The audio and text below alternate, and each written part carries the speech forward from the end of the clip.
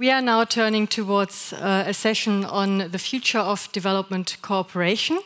We ask ourselves, what is the future narrative or the narrative of the future within the field of development policy, as well as policy making and the fostering of international transregional cooperations for sustainable development. So, narratives. What are the institutional requirements? How should the institutional landscape look like? And what are the concrete instruments to foster transregional cooperation on an equal eye level? So again, welcome. And I'm very much looking forward to discussing these questions with an interesting panel.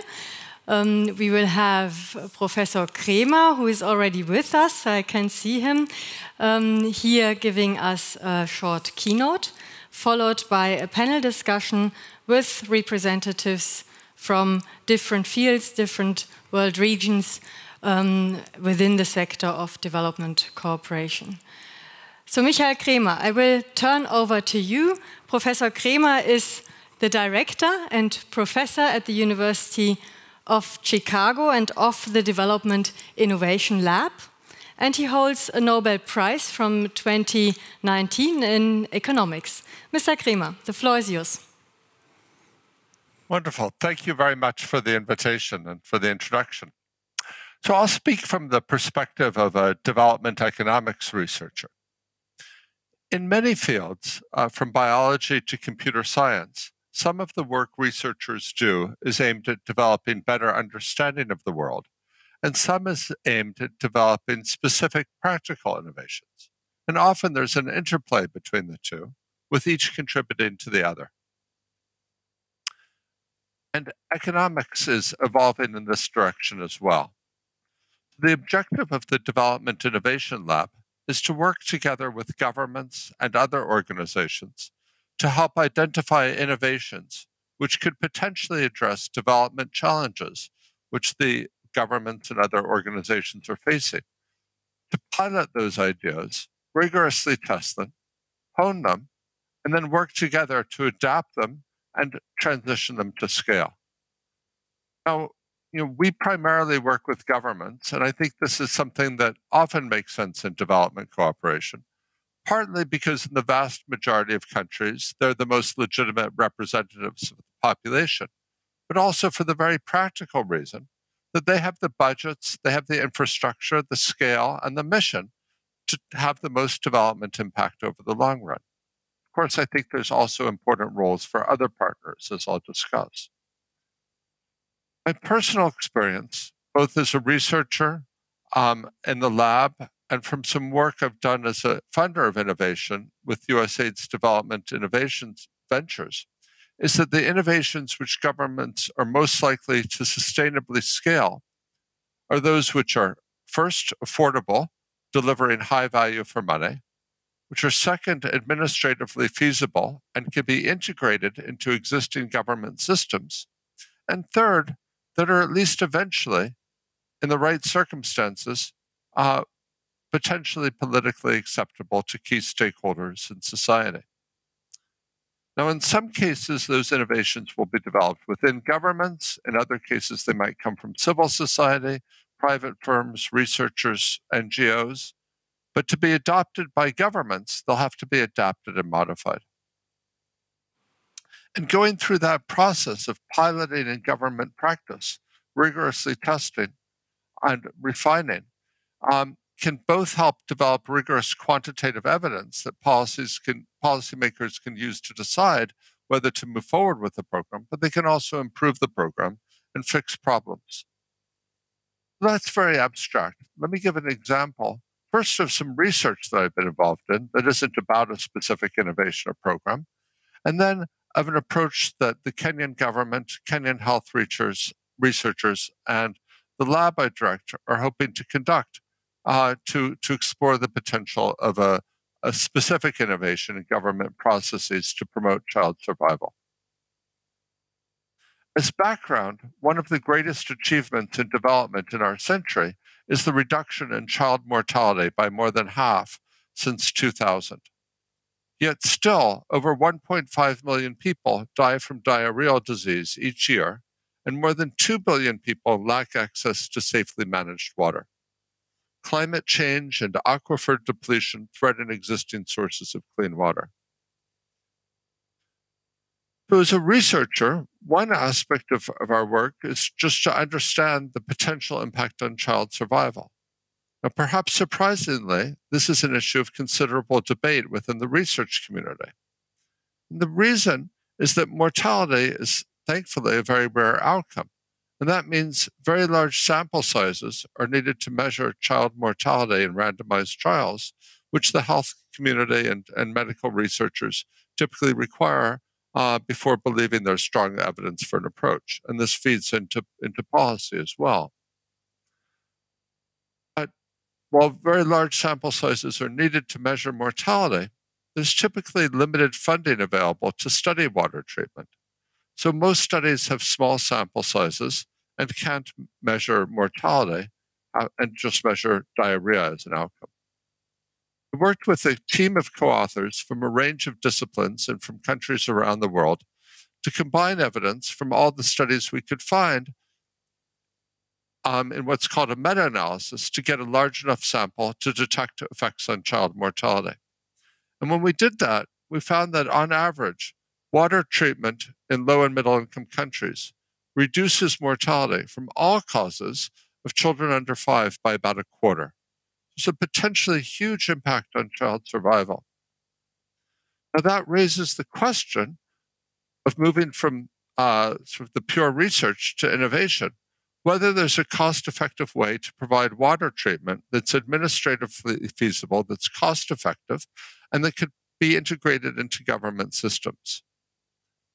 We're currently working with the Kenyan government and Kenyan researchers to see if we can build on approaches that have been developed by many researchers over time and elaborated on by governments, by NGOs, to see if we can add a few tweaks to further innovate to help reach many more people in a cost-effective way. So one approach that has been tried is to socially market small bottles of water treatment that cost about 30 cents for a month's supply. But one of the most robust results to come out of development economics and behavioral economics is that even small fees can tremendously reduce usage of preventive health goods. And this approach typically has just under single-digit percentage take-up.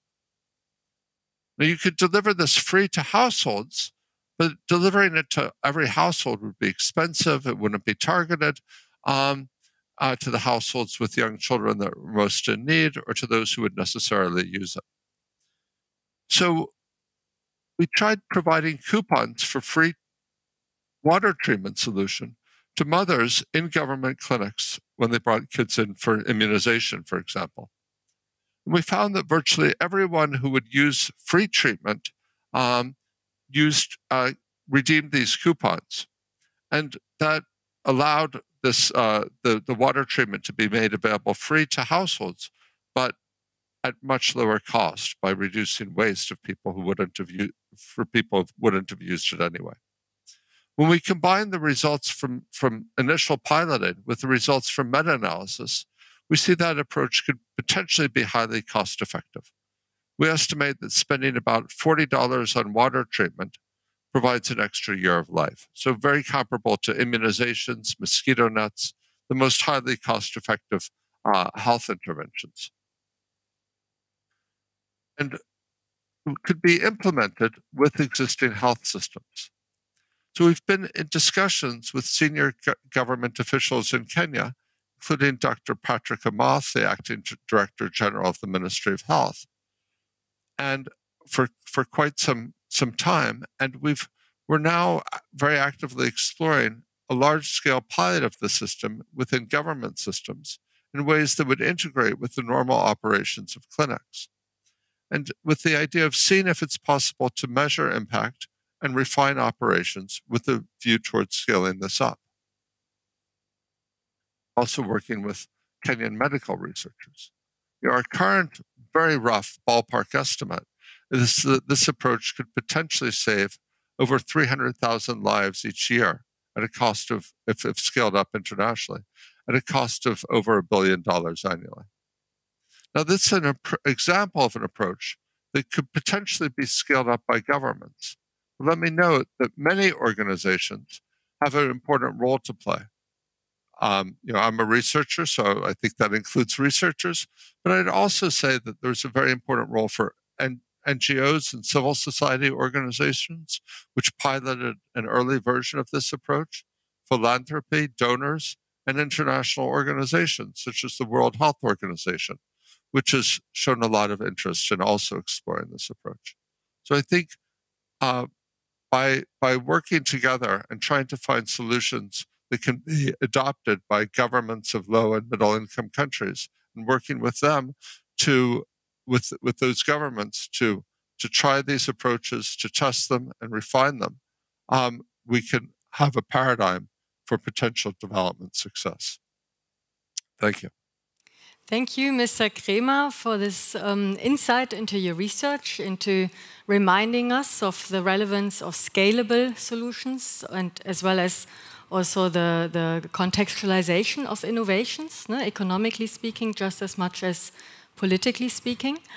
We will now take your keynote into the panel discussion, and I welcome, next to Mr. Kremer, Andrea Ordóñez, the director of Southern Voice, on the panel, and I hope Mrs. Ordóñez can join us. I also welcome Ibrahim Hassan Mayaki, who is the Chief Executive Officer of the African Union Development Agency, NEPAD, as well as former Prime Minister of Niger. I welcome Mr. Vögele, who is the Vice President of Sustainable Development at the World Bank. And I welcome Mr. Sachin Chaturvedi, Professor Chaturvedi, who is a long-standing partner within the T20 context and who is a professor of development economics and Director General at the Research and Information System for Developing Countries. Welcome, and I very much appreciate you taking the time. It's an honor to be discussing with you. Currently, Mr. Kremer has left us. I'm not sure whether Mr. Kremer could join us again, please. And we will turn towards, on the one side, of course, reflecting on the just heard keynote, as well as turning towards the three core questions of this panel. The core questions being, what is the narrative or the future narrative within the sector of development cooperation and development policymaking? Which kind of institutional landscape is required? And which are the instruments of development cooperation in the future? What do we know out of the Beyond Aid discussions that work in your different work contexts, and who are the actors in your perspective to take things forward? And I would invite now Mrs. Ordóñez to come in to first reflect on these questions out of your perspective. So we do around the table, so to say, with each of you. Ms. Ordóñez. Thank you. Thank you for having me in this panel.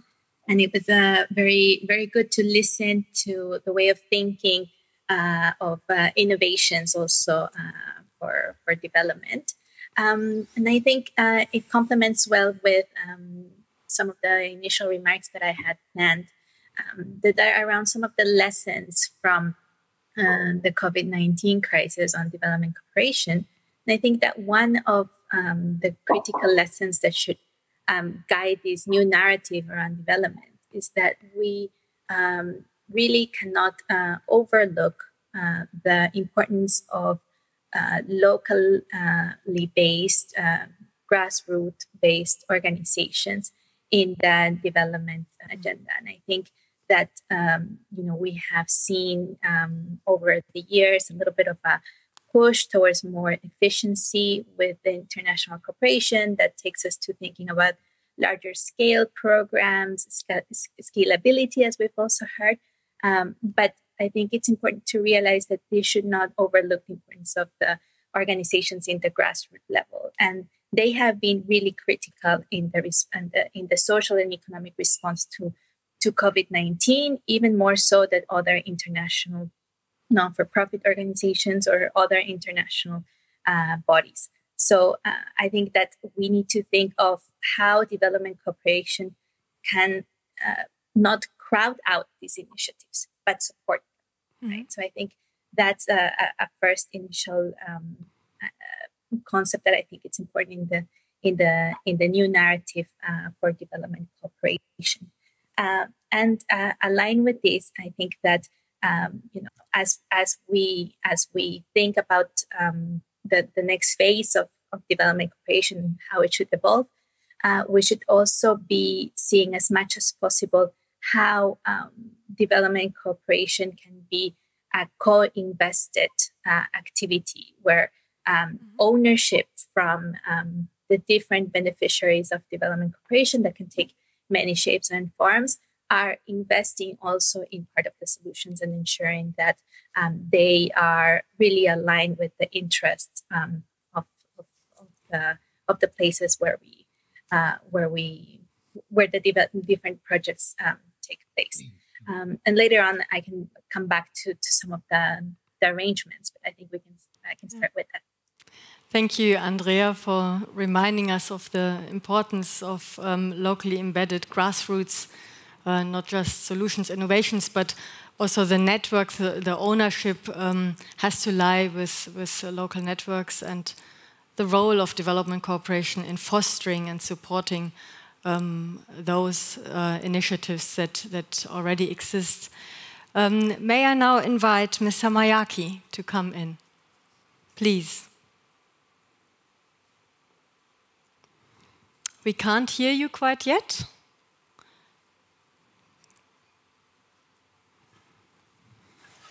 Do you hear me now? Yes, we do. Please. Okay, thank you. It's a pleasure to be here. Thank you for inviting me. I had a small comment on the issue of innovation because as a development agency of the African Union, we have a program called 100,000 micro, small and medium enterprises, but we support through digital platforms in order for them to have access to market, to be financially sustainable, have access to credit, etc. But the main characteristic of all these micro, small, and medium enterprises is that they are acting outside of a public space. They are not linked to governments. Mm-hmm. So you are faced with a context where you have government-oriented policies. The case of Kenya is a good one because they have, in a resolute manner, started to support startups, but very few countries do it. So you have a two-speed society. One which is under the intervention of governments, which is public space, where public policies do intervene, and the other one where you have all this innovative capacity which doesn't rely on governments. So most of the development agencies, cooperation development agencies, are fundamentally working with governments. Mm. So they are working in system 1, and they rarely know what system 2 is. And system 2 is where innovation takes place. And I think development cooperation needs to be revisited. And these two actors, government and development cooperation agencies, need to rethink the way they work together in a specific context by understanding better the context in which they are. The second point I wanted to allude to was that we respond as a development agency to demands and requests which are formulated by member states. We have noticed in the last 7-8 years that most of these demands are not monosectoral. It's not about agricultural issues, transport issues, energy issues. They are multidimensional.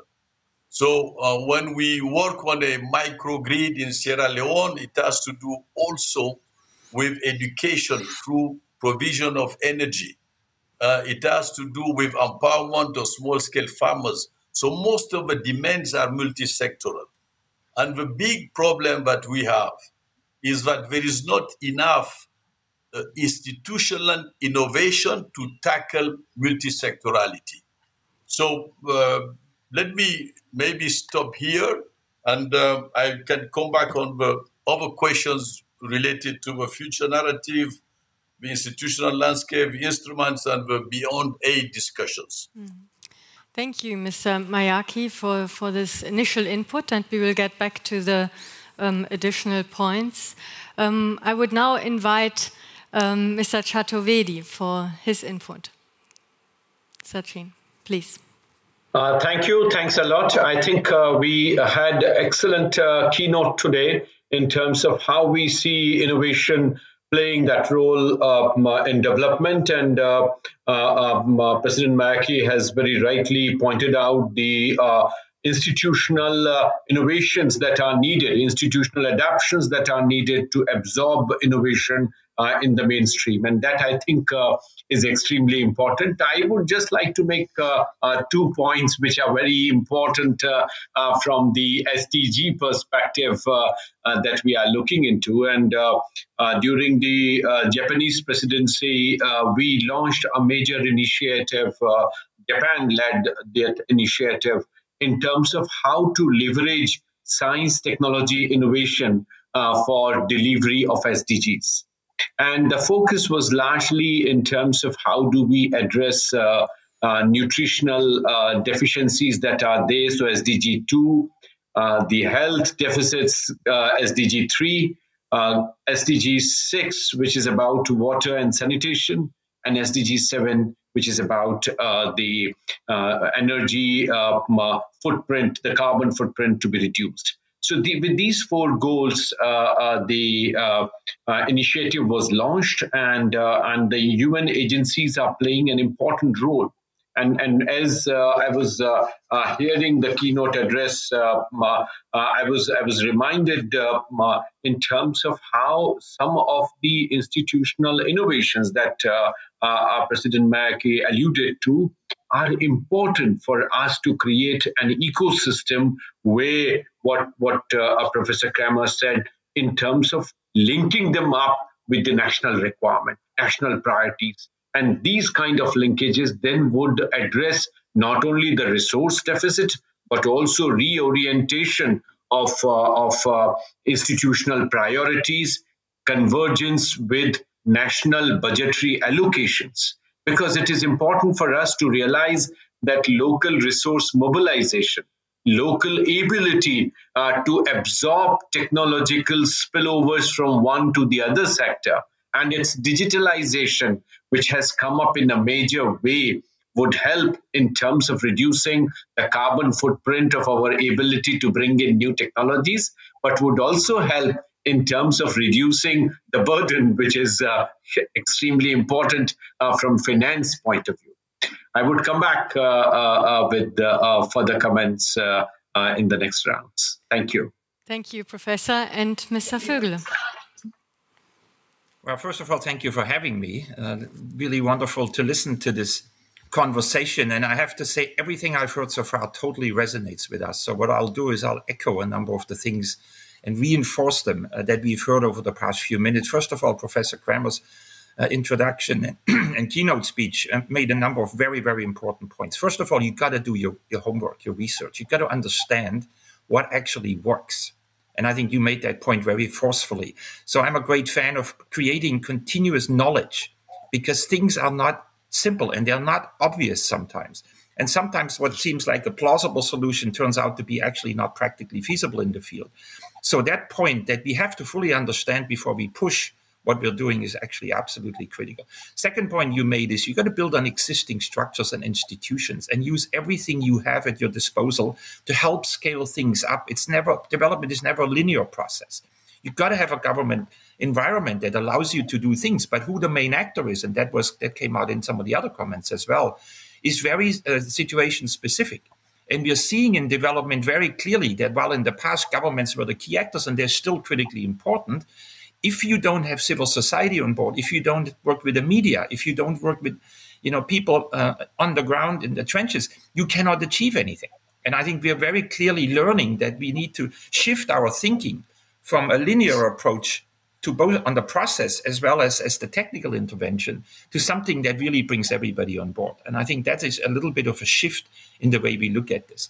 Secondly, I think more broadly, what we have done in the past was focused on economic development, focused on growth. And I think that has helped a lot. It has reduced poverty. It has got people into school, etc., and health systems have improved. But it is by no means enough. And we're now reaching these tipping points. I think it's very obvious, right? If you don't do development that is sustainable, truly sustainable in the long run, you're not achieving anything. And things are going backwards, as we can see with the impact of climate change on many of the same communities and countries that we've been trying to support for so many years. So really understand what the implications are of what you do. Not only what it is that you need to be doing, what the implications are. And then again, I come back to this, work with the people and build on the existing systems. Maybe one final point in the broader conversation. Every time we have a crisis, there are always calls for new paradigm, for new institutions, set up a new fund to deal with the next crisis. I actually don't think that is the way to go about this. I think we should build on the existing instruments that we have and make them more nimble, make them more focused, make them more people-centered, and make them more think about the true sustainability of what we do. I think a further fragmentation of the aid architecture is not what will help us deal with these issues. Back to you. Thank you. And I would like to now mirror to you, to the panel, as well as to the audience, what I've heard. And would like to then open up the discussion also to the participants in the room, as well as, of course, again, back to you, to the panelists. Now, I've heard you implicitly say the Agenda 2030 continues to be the narrative that works also forward for the future of development cooperation. Now, I've also heard that you've mentioned, but official development assistance in itself, with, I think, last year, 162 billion USD, is not the model that is sufficient anymore for us to tackle the global challenges, to tackle the challenges in the different country and societal contexts. And it's also restricting the abilities to create local ownership, to have civil societies and basically local networks of actors in the driving seat. You've mentioned the importance of developing the institutional innovations in order to foster long-term change processes. And you've mentioned the focus on structural investments into structural changes, systemic changes towards assuring sustainable development processes, so long-lasting development processes. This is what I took away from you, and I would now invite the audience, as well as, of course, the panelists, to come back in. Mr. Mayaki, you mentioned already you would like to come in on a few more points. Would you like to go ahead? Yes, I would like to come back on the issue of Agenda 2030. What we see from the position on which we are interacting with 50 governments is that a weakened multilateralism system has weakened Agenda 2030.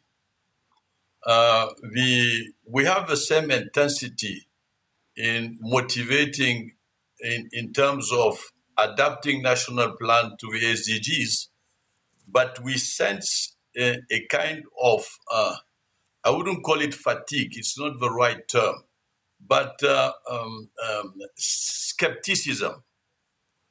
And this skepticism in our view, we stand to be corrected evidently, is linked to a weakened multilateralism. And what we also observe, linked to that weakened multilateralism, is a geopolitization of aid, of cooperation aid. And so the geopolitization of cooperation aid can be looked at through two factors.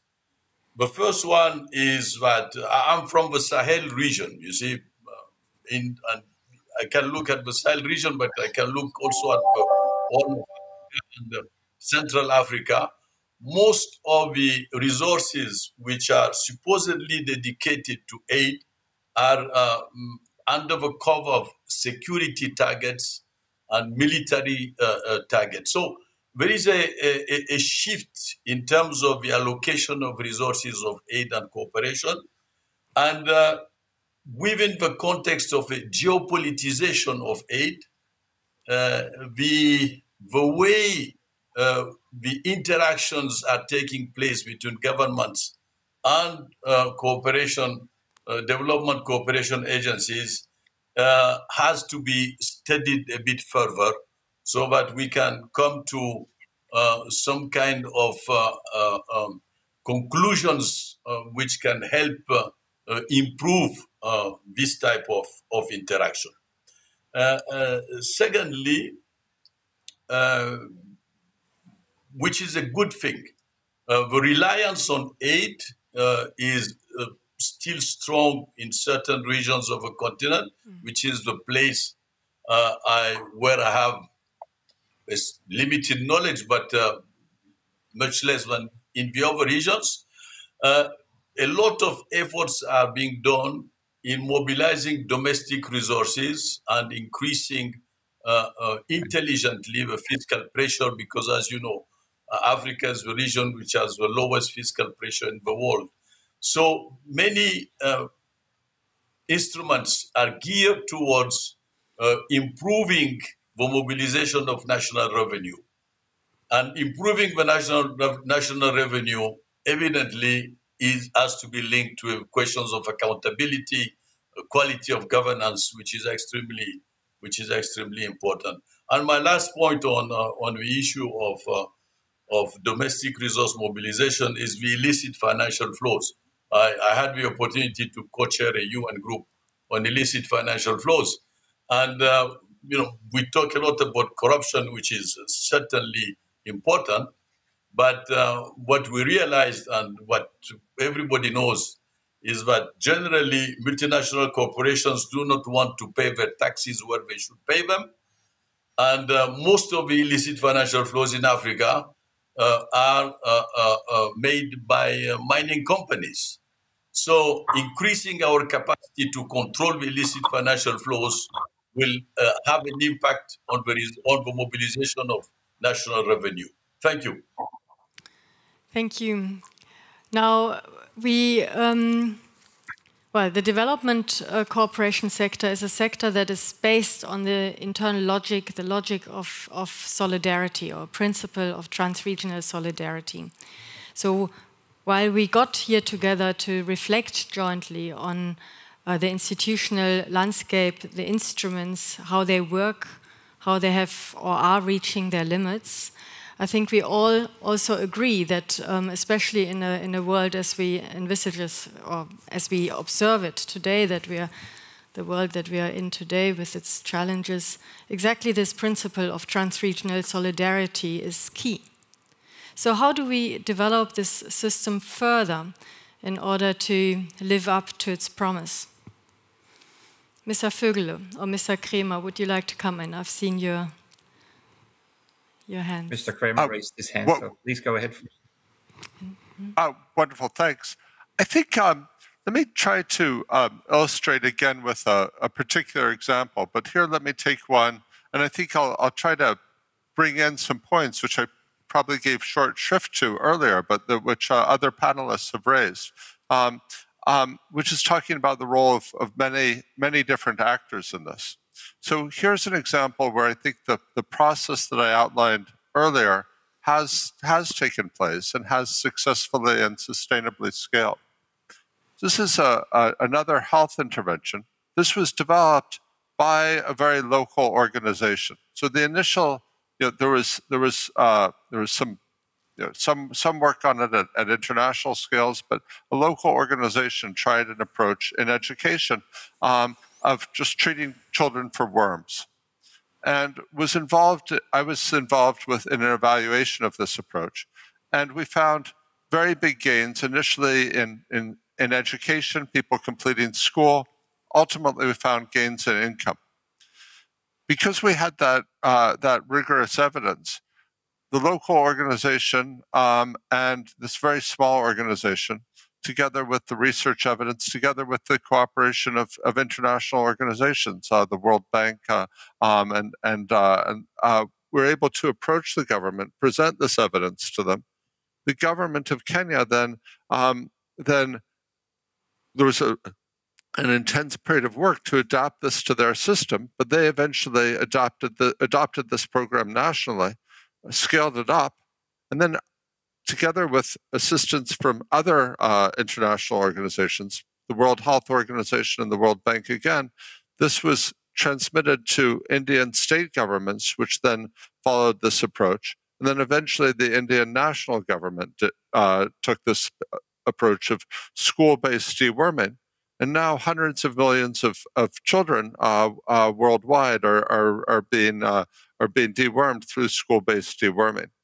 This is, and other countries followed suit. So I think that's an example with local organizations developing something that could eventually be adapted by governments. But there was a big role for international multilateral cooperation on this, in part because developing these ideas, testing them, that's a global public good that doesn't just benefit one country, but can then go on to benefit many countries. So I think there's a very important role for multilateral cooperation in developing these innovations, helping transmit them, helping support governments that want to try them out. I think there are many other examples of this as well. I haven't talked about the private sector, but there are also those 100,000 firms. I completely agree. They're a very important source of innovation as well. But I've taken more than my time here, and I won't give there are plenty of examples of things taking off from firms and then spreading. Thank you, Professor Kremer. And I saw Andrea Ordonez raise her hand, and then we have a hand from the chat. Andrea. Thank you. And Mr. Vögele. Yeah. I was going to add a second principle to your solidarity principle. And I think that the second one is around trust. And I think Professor Kremer has made a great point about the role of international cooperation in facilitating knowledge.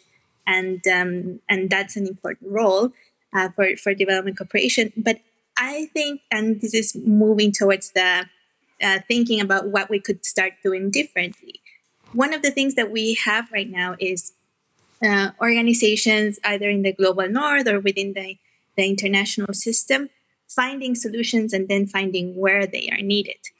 And I think if we are moving into a system of multilateral cooperation that is also guided by trust, we should start giving more trust to the local communities to identify the challenges that they need and then look out for possible partners and solutions within the international system to support their particular needs.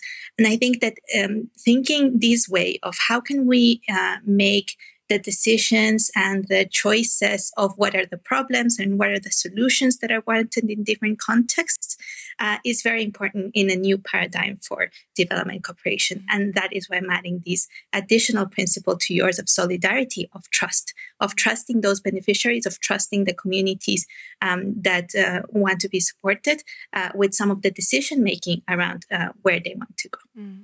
Thank you, Andrea. That's a very important additional principle. I fully agree. Now, Mr. Vögele and Mr. Sachin, I would now like to take two hands from the floor and then hand over back to you for a second intervention. Please. This question is from Niels Handler, who is following online and who is also one of this year's Young Global Changers from the Global Solutions Initiative. And he asks, Professor Kramer, will the future of development cooperation will be more evidence-based? How much more effective could, e.g., German development cooperation become if guided by a chief scientific advisor? Thanks. And we take a second one, and we collect, yeah?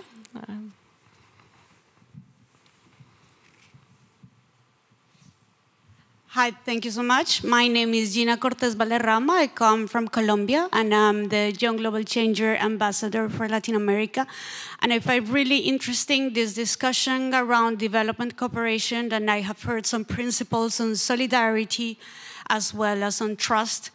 I think that regarding the region where I come from, I would like to listen which are your thoughts in terms of reparations as a way of coming from all the colonial and extractive activities that have been embedded in our countries for the development model that is currently still taking place, but whose ideology that is still very, very strong in our society is continue and exacerbating different inequalities. So I do believe that we need solidarity, but I do believe that we need to talk about reparations. For example, if you go back to the Paris Agreement, you're going to see clearly stated the common but differentiated responsibilities to climate change, which I think that comes in relation with all this work about cooperation. And for instance, when we talk about grassroots organizations and how they can take advantage of the support of this cooperation.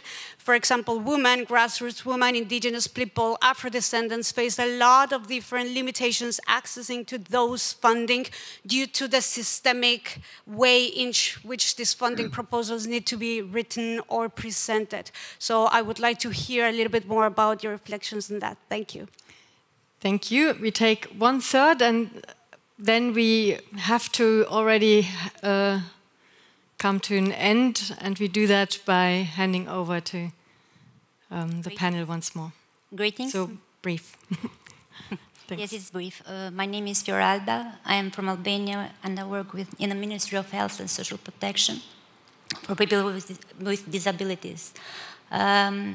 You talk a lot about multilateralism, how to implement that, how to extend that, especially it's a huge challenge for the countries which are low incomes, low economies. My question is, how do you reflect to implement multilateralism in these countries which they are attracted with multilateralism, but at the end they are unilateral in doing things? Thank you. And I would like to hand over to you, Mr. Vögele, and Sachin Chaturvedi. I have to, unfortunately, with a view onto the time, ask you to be brief. I apologize if you cannot answer all questions, but this is a continued discussion that we will also continue in a number of additional settings. Mr. Vögele. Thank you. Each one of those questions deserves an hour conversation. We've raised a lot of important things in the last half hour that we need to go a lot deeper to really have a satisfactory outcome. But in a world of fragmentation, as Professor Kramer said, multilateralism actually is really helpful. Let me tell you, in the World Bank, we have every country represented, and we have everyday conversations around how do we continue to be supportive to our clients? How do we engage in a world where there is political fragmentation? Where at the technical, social, environmental level can we come together and make progress on child mortality issues and health issues and education issues, on climate change, keeping the politics out to the extent possible. So you will be surprised how much actually consensus there is in a very fragmented political environment, even between countries that normally politically don't see eye to eye. So I think there is a process that's very important. Couldn't agree more with Andrea. It's got to be about trust. And all of us are learning. We've all on a trajectory for moving from top down to bottom up. You cannot, at the end of the day, work and try to implement something if the people don't trust it and if they're not with it and if they don't support it.